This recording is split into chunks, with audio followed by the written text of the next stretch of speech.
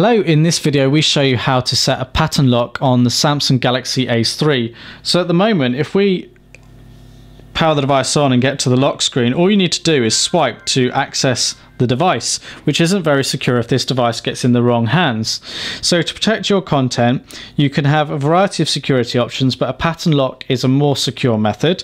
So you need to access the settings from the notification bar or the apps tray and go to My Device and then Lock Screen. You'll then see Screen Lock, and it's currently set to swipe.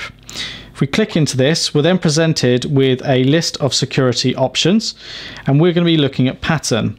Now, you may have entered your own security method to be able to get to this screen in the first place. So if we click pattern, we can draw a pattern. So we're just going to go with a simple L shape. Didn't complete that correctly, so we're going to do it again.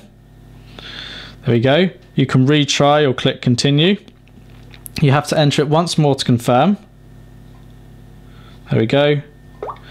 And you do also have to set up a backup pin. So of course you need to make this as secure as possible, but we're just going to enter 1, 2, 3, 4 for this demo. It must be 4 digits long. I'm going to click continue.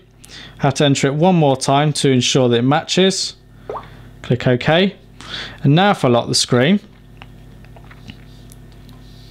I'm now presented with the lock pattern. So if I draw my L shape, I can now access the device. To change the security method again, I simply click in here. It'll ask me to confirm my security method. And now I can make additional changes to the security for the lock screen.